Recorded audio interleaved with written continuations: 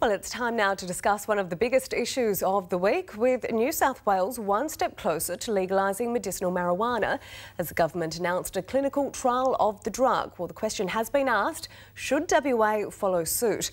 Our own Health Minister Kim Hames thinks so. Here's a little of what he had to say yesterday. Do you think it is inevitable we're going to get to a point where there will at least be a trial of medicinal cannabis? Well, I hope there will be one, but not medicinal cannabis in the way everyone thinks, which is active cannabis, the medicinal cannabis that we've seen using particularly on that television program. The cannabis oil that we saw with that girl with epilepsy on TV isn't a cannabis you could smoke and get high from. It's a low TCH cannabis. There needs to be a national trial, properly controlled and managed by the TGA, who've got responsibility for approving whatever comes in to Australia.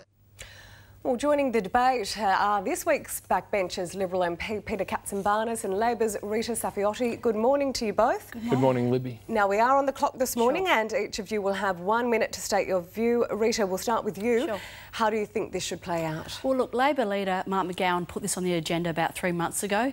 Labor supports the medicinal use or the use of medicinal cannabis for treating the terminally ill and those with chronic conditions. So we support it. We believe we should get on with it and show the appropriate care and compassion for those families in those situations.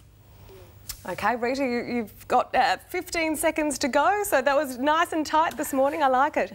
Thank you, Rita, for that. Peter, now it's over to you. Look, I think Kim Hames has got it right, that we should look at this. We should take a national approach, and I think the Health Minister, Kim Hames, has written to the federal government. The Prime Minister, Tony Abbott, came out earlier this week as well and said we should look at it. We shouldn't need to repeat all the clinical trials that have happened overseas and in other jurisdictions, but we should make sure that the laws are pretty consistent across Australia and we can give access to people who require this medication to make them better. Now, to both of you, does this issue open the door for debate on decriminalising marijuana in general? No, I don't think so. This is a special case. This is for those families with people suffering terminal illness or chronic conditions. We believe we shouldn't be waiting for Canberra. We should get on with it and do it. There's so many stories of families experiencing excruciating pain watching their loved ones in such terrible pain. I think we should get on with it. New South Wales is getting on with it. There's no reason why WA can't get on with it. OK. Peter? I certainly don't think it should open the doors to decriminalisation for personal use. But it highlights the reason why we do need a national approach, because how are the people who require it for medicinal purposes going to access it?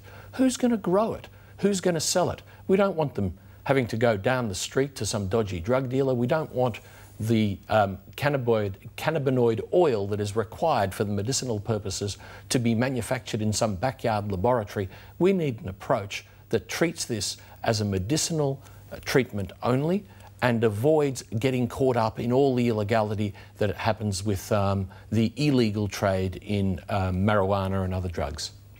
Well, Peter and Rita, thank you very much for your time this morning. Certainly a very interesting debate and one we'll be hearing more of over the next few months. Thank you. Thank you.